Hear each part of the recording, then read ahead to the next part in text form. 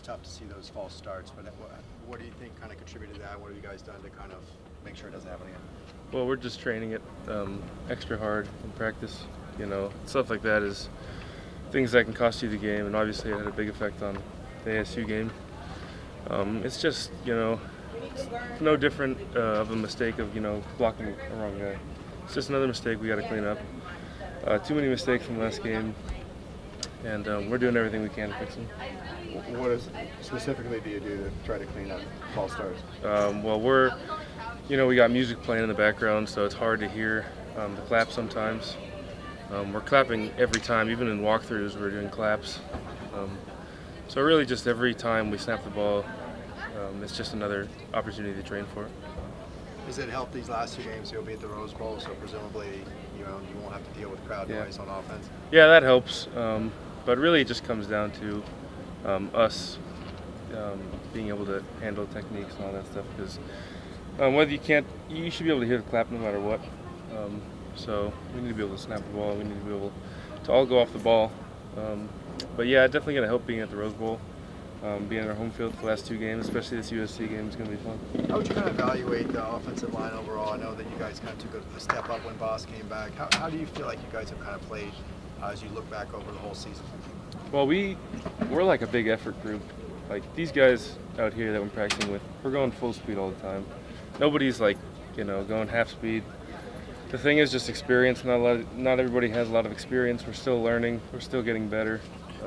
And when you're still getting better, you're going to have mistakes. So that's really where it's at right now. We're still making mistakes, but we're getting a lot better, and we're really improving.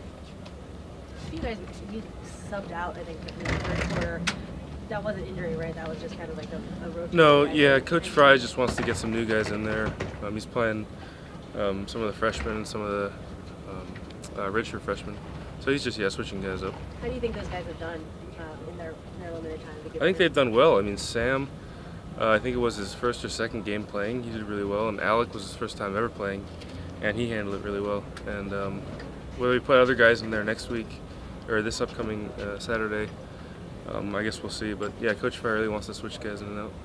What do you see from USC's defensive line? They're big. They're strong. They play hard, that's for sure. We just got to be locked in on our technique, and we can handle it. Coach Kelly's been here almost a full year now. What would you say are the biggest changes in the program that he's kind of implemented? I think he's definitely been more strict on the players in terms of our character. He really stresses the classroom. That's a big thing for him. Is we have study hall hours, we have mentor meetings, we have tutoring, we have tons of stuff to help us in the classroom, and he thinks, and everyone thinks, that a large part of being a good team is being good in the classroom. He's shown us statistics where teams that are better in the classroom generally do better on the field. So that's a big thing that he's changed.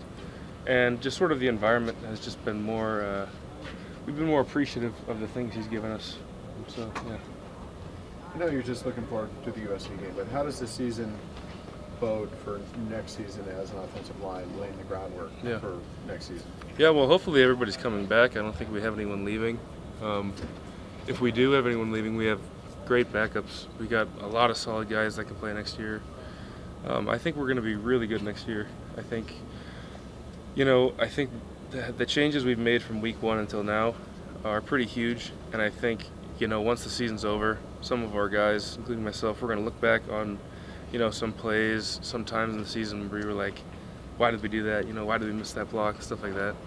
And we're just gonna think about it. We're gonna fix it, and then next year I think we're gonna be a lot better. Some of the younger guys that you come to know now in practice, who can you see among those guys contributing next year, like John Gaines and some of those guys? I think John is gonna be good. I think Alec is also gonna be pretty good. I think a lot of the young guys actually are very talented. They're Baraka's very talented. All those guys are very talented. They just have to get a little more experience under their belt. In high school, it's not as strict, the practices and all that. So you kind of get recruited more off of talent as opposed to technique and stuff like that.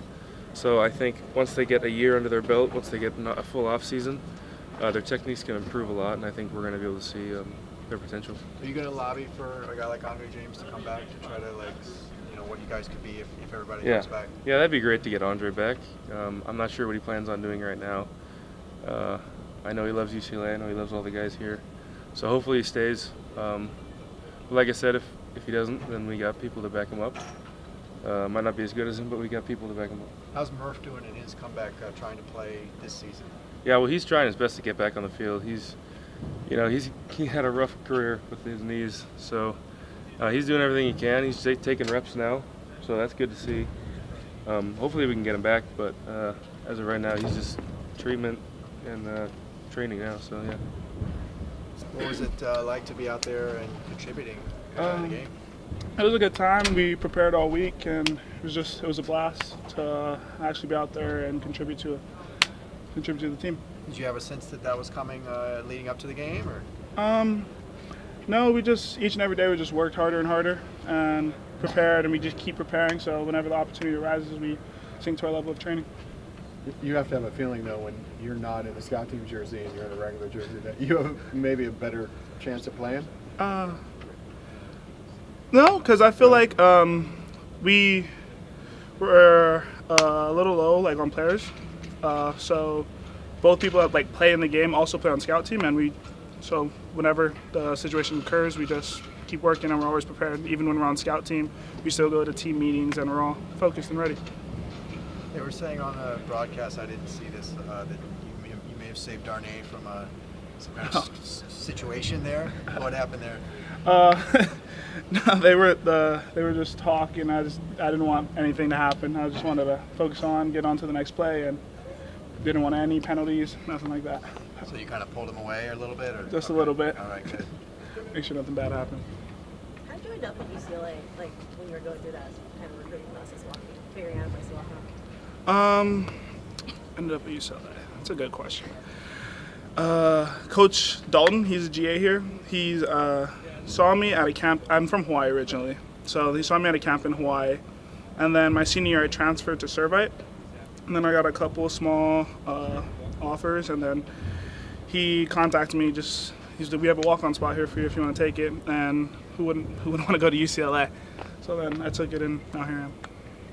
How's it felt on the field? Did it take you a little while to get your feet there? A little overwhelming, a little fast?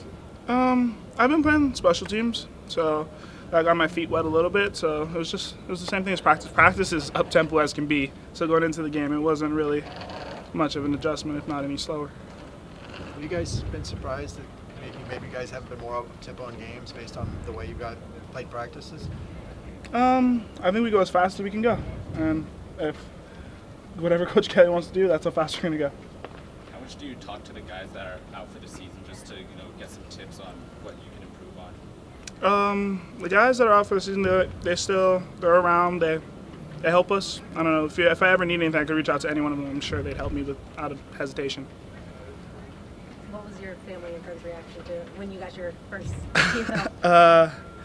My mom sent me a video. She was watching on TV back at home, and she sent me a video. She's like, "Congrats, you played well." And I don't know, that's about it. Phone was kind of busy.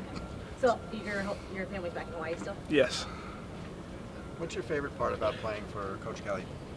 My favorite part, I'd say the way he develops all his players. He really genuinely cares about each and every one of us, and more than just a football player, but being a better person in the overall picture, like in life. I feel like him coaching us and teaching us the ways, I feel like it has the biggest impact on me, on and off the field. What kind of challenge do you see from USC this week? Challenges? Yeah, I mean, what does their offense present to you? They're a really good football team. I've known some of the players, played with them, played against them, but they're really good, and we're out here practicing each and every day, and we're gonna go do what we can do. Who do you know personally on that team? One of my buddies I played high school linebacker with, Jordan Yosefa. It's one of my really, really close friends. And then another kid from Hawaii. Talking any trash? No. Not yet. Not yet? No, probably not. It's coming.